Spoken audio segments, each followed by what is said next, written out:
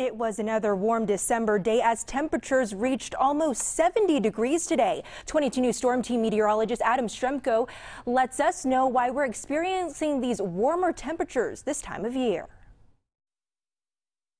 We're near the end of December and we're talking about record warm temperatures. The record at Westover Air Reserve Base in Chicopee for December 24th is 58 degrees, set back in 1990, and for December 25th, Christmas Day, it's 63, set back in 1964. Now here's why we're dealing with temperatures that are so warm. The jet stream is the main reason. You can see it is going to our north, allowing the warm air from the south to work up into the northeast and into New England.